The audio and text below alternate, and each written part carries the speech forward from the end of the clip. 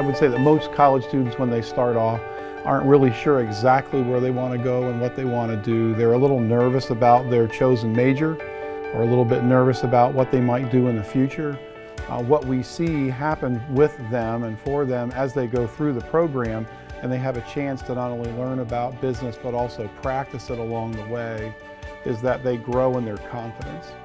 Well, students usually come in from a high school experience where they're told everything to do. They mostly have to memorize things and just spit that back out on tests. When they come to college, I kind of take an approach where the first class is sort of more like high school in that I do a lot of lecture, we do in-class exercises, but then tests are both a combination of memorization and applying the knowledge. That stretches students quite a bit, some students a lot. So we move from kind of a high school lecture to a non-lecture where you have to learn to learn. I think one of the ways that God has blessed Grace in a unique position is equipping them with strong professors, strong leaders that make it something special. It's much more than a program or a degree that you'll get where you'll have the proper credentials and the classes that you've taken. It's much more about equipping men and women to be strong leaders in their areas of study, whether it's accounting, finance, marketing, things like that. One of the things that has always been consistent with the School of Business has been our passion for integrating scriptural truth into the disciplines.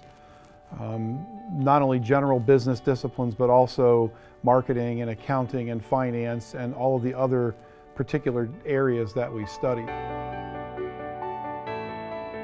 They've started a class called Entrepreneurship and Services Practicum, and it's really exciting because you get to start a business on campus and you get to sell a product, and the students get to start the business themselves. They pick what product they want to sell, and they come together as a class and they set up management, and then they go in and they get the product made, and then they go out and they sell the product, and they get to learn hands-on experience how to start a business. There's opportunities for students to join competitions and to be creative with thoughts of how they could start a business or things that they would enjoy doing.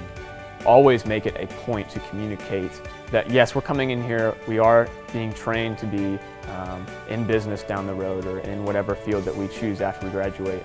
But the main reason is not for our own benefit or to do what we think we want to do. The main reason is that we're doing this because it's for God's glory.